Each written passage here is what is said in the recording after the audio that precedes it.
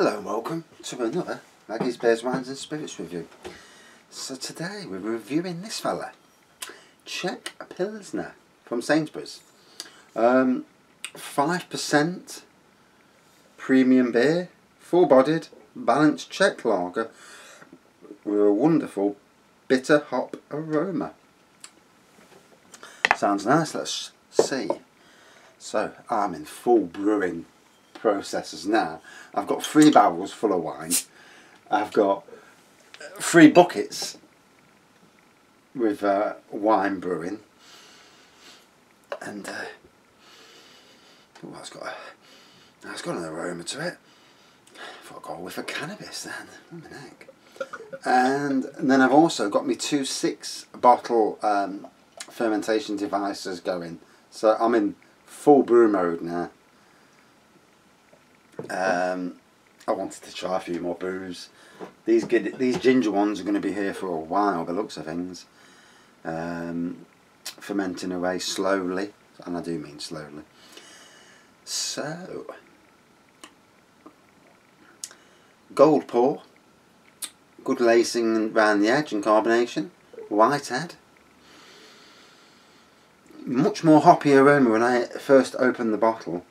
Like I say, it smelled like a bit of like a tiny whiff of cannabis for a second, and I don't do cannabis like that. I've smoked enough of the stuff, but I don't do it. Yeah, nice light malt aroma. On sale at Sainsbury's at £1.50, and from 9 reviews, it's got a 4.5 rating.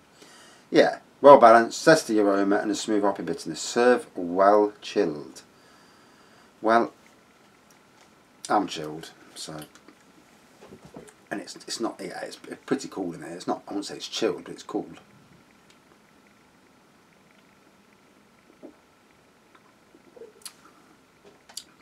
Nice sweetness on the taste initially.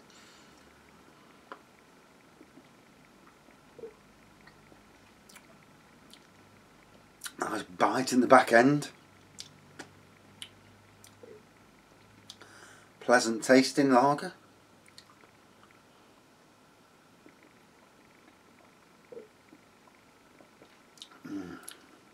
Yeah, nice bite to taste. Not bad at all, I think.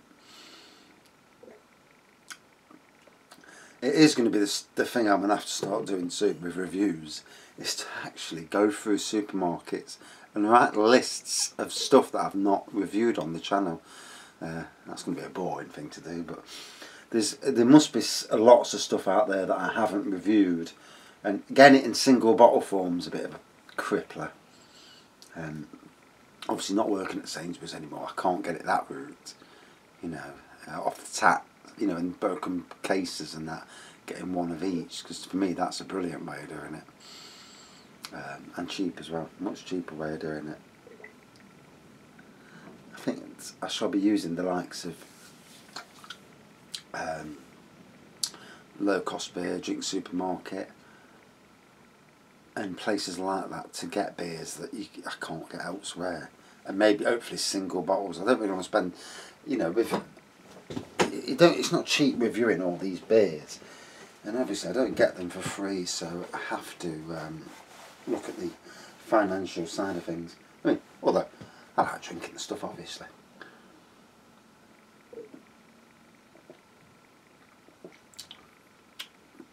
So, got a nice smooth taste to it.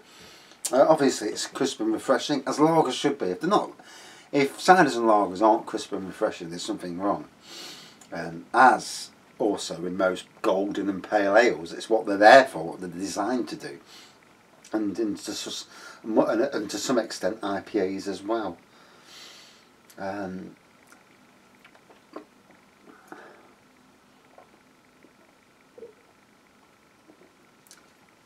What's interesting with me with reviewing is I look at, obviously, yeah, you look and see what beers get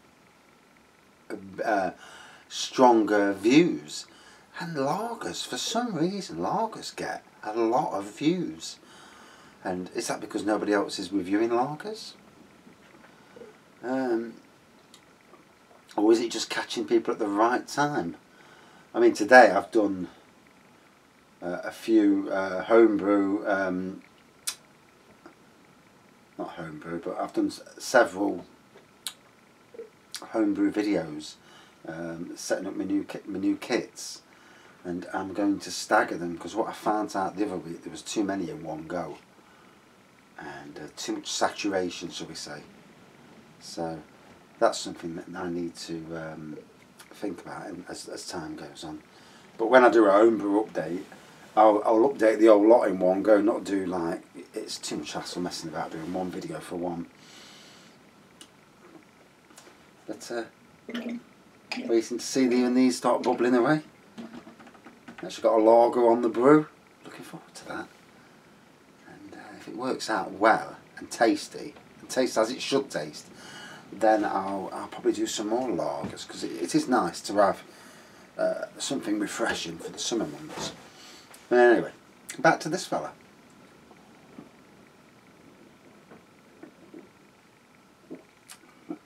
£4 Sunday afternoon. The day has flown by.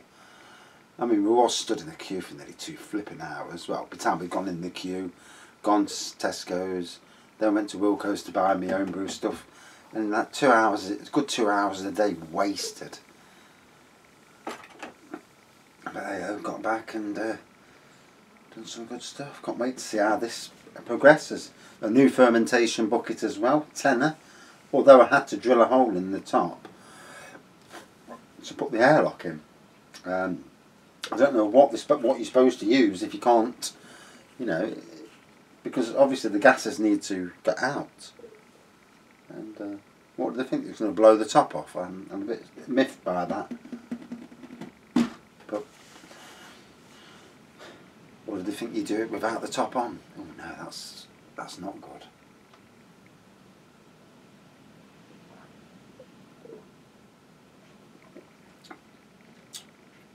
So, as always, yeah, it's quite palatable, this is. Very easy drinkable, very. A little too easy. 5% taste, you know, I mean obviously this is, you look at this as in the likes of similar to Pilsner Urquell and them sort of lagers. In the world lager section, and it's a good tasting lager. It's not too gassy, it's more on the smooth sides with that, you know, hint of bitterness.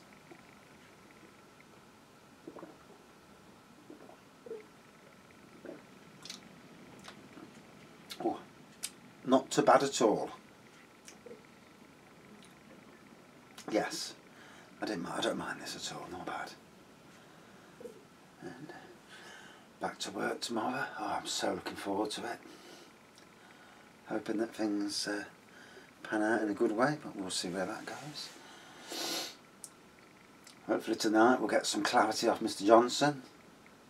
And something that the others haven't said. Scotland, Wales and Northern Ireland have already said what they're doing, basically. So we'll see if he says anything different to them. And now you're allowed to go out and exercise as much as you want.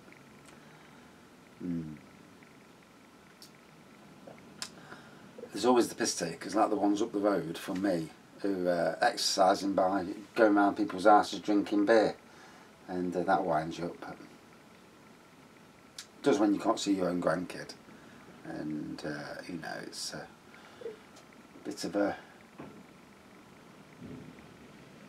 point. But anyway,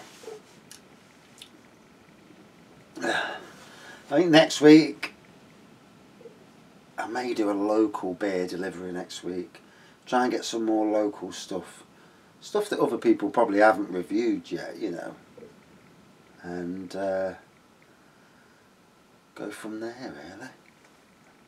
But certainly I'm going to have to start doing some looking at what lagers I've not reviewed. Because it gets to that stage where you look at what you have reviewed and what you haven't reviewed, and it's getting to that. It's very hard to remember what you haven't reviewed,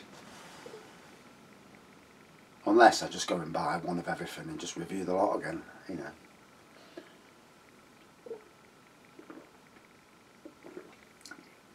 And in the funny way, in the start of the channel, there's some of the views that I've got are so small that it'd be worth re-reviewing them anyway.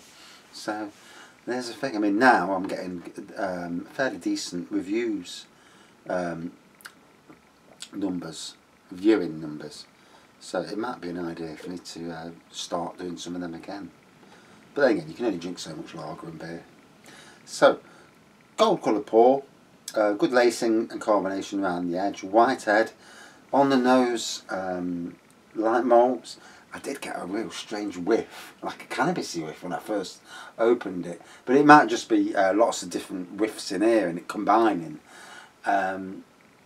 Sweet on the taste to start off with. A good bite in there as well. And overall, again, another decent lager. Can't fault it for what it is. Jolly smooth too. So, not bad price. £1.50 is not a bad price for Czech lager. Out of 5, 3.8 out of 5. That was alright. Not bad. And that's it from this review, and probably last review of the day, I would have thought. Unless I can get a sneaky one in later. You never know. Thanks for watching. See you soon. Cheers.